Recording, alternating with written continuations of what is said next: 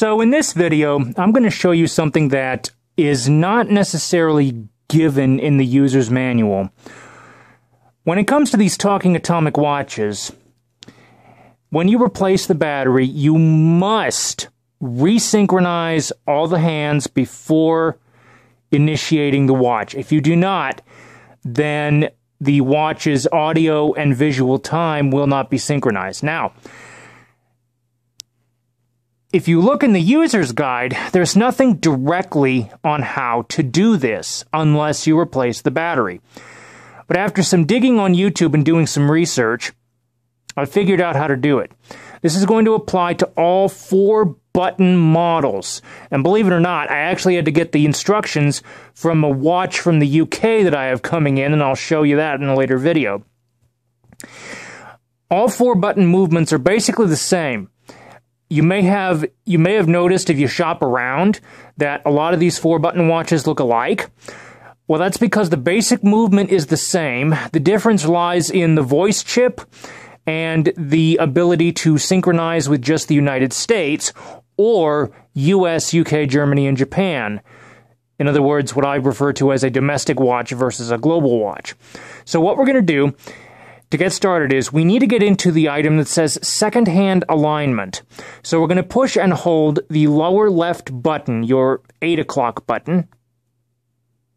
Set alarm, press 10 o'clock button to set. Now we're going to push 8 o'clock until we hear second hand alignment. Alarm on, off, chime on, off, time zone setting, press 10 o'clock button to set. For anybody with a Ryzen watch, this item would be labeled as Global Signal Selection only when you visit these countries.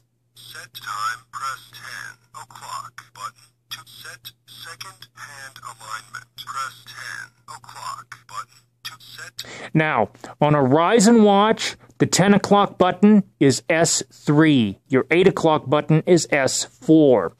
So press S3, 10 o'clock. Alarm is off. Whoops, I waited too long. Set alarm time, set time, second hand alignment, press 10 o'clock button to set. Press 10 o'clock S3. Press 2 o'clock button to set 8 o'clock button to confirm. Now, here's the important part. Do not press your 2 o'clock button S1. Instead, press and hold 4 o'clock S2.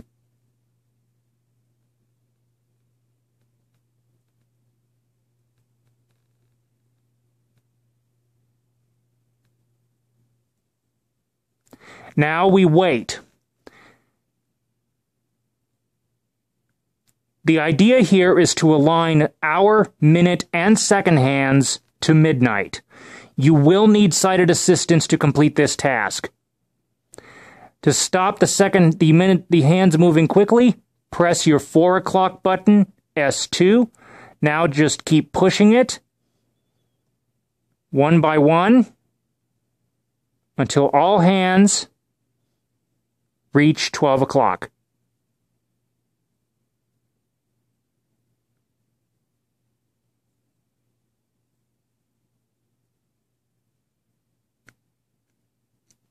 Now, the reason they need to be pointing at 12 o'clock is because whatever position they are in will be set as what is known as the home position. And in order for the audio and visual times to synchronize, they need to be pointing exactly at 12 o'clock, which is here. Now, press and hold your 10 o'clock button S3 for just a moment.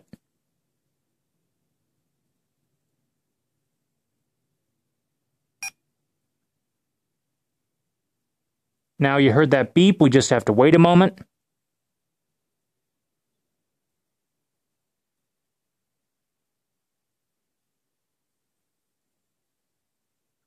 That should do it. Let's see if we get a response. We do not. Let's hang on for another moment. What's going on is the watch is performing some calculations to figure out where the hands are in relation to the time. Something else is going on too, and that is that this watch is now completely reset. Essentially what's going on is the watch is acting as if there's a new battery on board. All right, let's try pushing 10 o'clock again. See if that does anything.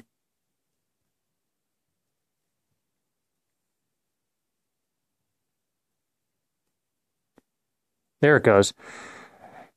It may take a moment. I actually managed to get it running by pushing the 4 o'clock button, S2.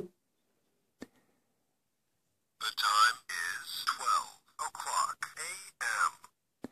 Now, if you push your 4 o'clock button, S2, you notice it doesn't say anything. And that's because right now the watch does not have a signal. If we push our 8 o'clock to get signal reception, S3, or S4, I'm sorry. USA, time not updated. Okay. The watch is going to need to get a signal at around 3 o'clock in the morning to get the time and to get the date back.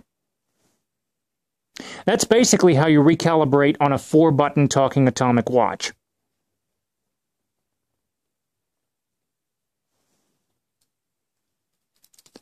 Three buttons a bit simpler than that. So what we need to do is we need to pull the second hand out at midnight. So hang on. Oop. I missed it. So we need to wait for the second hand to go all the way around again. We need to stop it at exactly 12.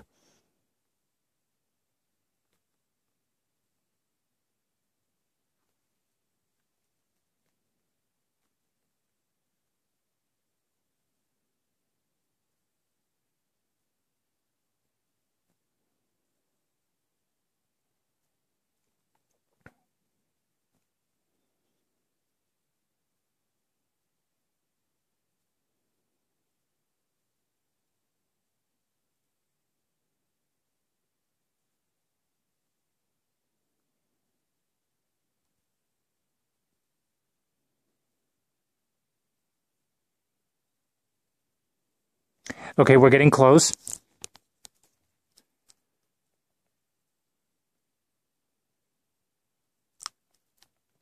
Okay.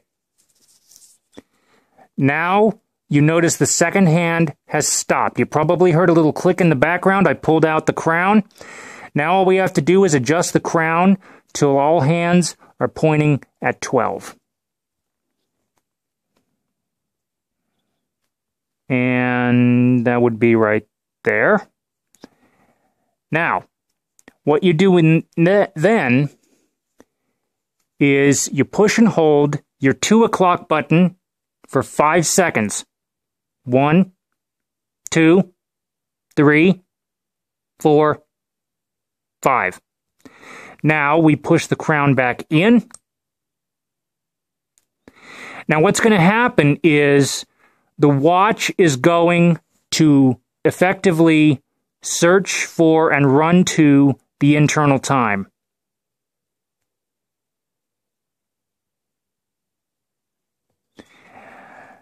Now, this particular procedure for the 2-button talking watches does not reset the entire watch. In the case of the 4-button watch, it will reset everything. Like I said, no date. USA, time not updated. No signal. Now, how exactly would you reset everything? Because the manual does tell you that you need to reset the time manually.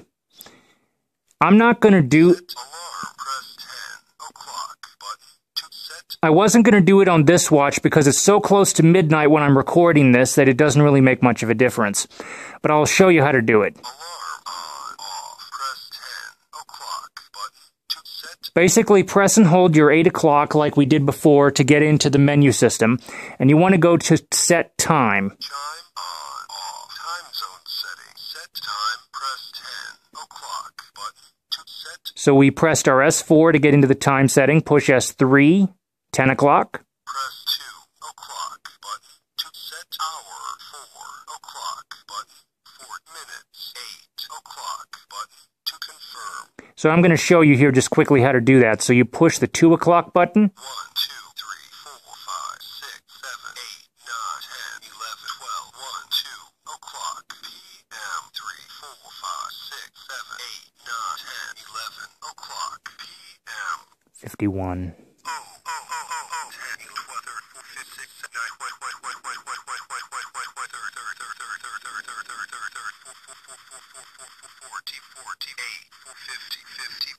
Confirm 11 o'clock 51 minutes p.m. Now you need to wait until the hands have reached the proper time. In regards to the 3-button watch, you notice it too is still racing, but once it stops, once it reaches the appropriate time, you will notice that it's not near as destructive. In other words, once it reaches the internal time, there won't be a problem anymore. Whereas with this one, you're going to need to wait with the 4-button, you're going to need to wait for a new signal. Whereas with the 2 buttons in the crown, nope. So that's why when people are looking to get a talking atomic watch, I've been lately recommending models like this one, because if you do need to recalibrate the hands, it's much easier to do on this one than it is on the 4-button.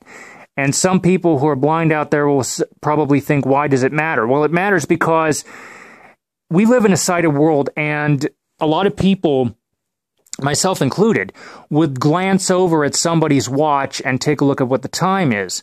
And if your visual time is off, they're going to think your watch isn't set right. They probably don't know that you have a talking watch. So this is how to reset the hands on a 4-button and 3-button talking watch. Now, it doesn't matter what the brand is. All 3-button and 4-button models, and I call this 3-button because you've got 3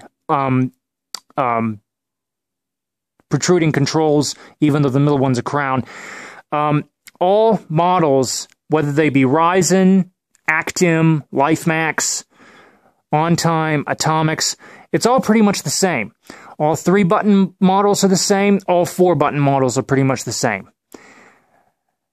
So if anybody has any questions, and I do apologize for breaking that up, because like I said, I wasn't originally going to manually set the time on this one because it's so close to midnight when I'm recording the video, I didn't figure it would make much of a difference. But not everybody's going to be resetting their watch around that time, so I figured it's best to show you. But the nice thing is if you do reset your watch and it's around noon, then the hands won't need to spin around near as much. At this point, it's basically just a waiting game. So if anybody has any questions, you cannot use the watches until the hands have stopped running. And by that I mean spinning really fast. So you're going to need to wait, and you're going to need some patience, because this can take up to 20 minutes, maybe 30. I don't know, I haven't timed it. Anyway, you might need sighted assistance, and good luck. If anybody has any questions, feel free to ask. Thank you for watching. Comments are welcome, and have a nice day.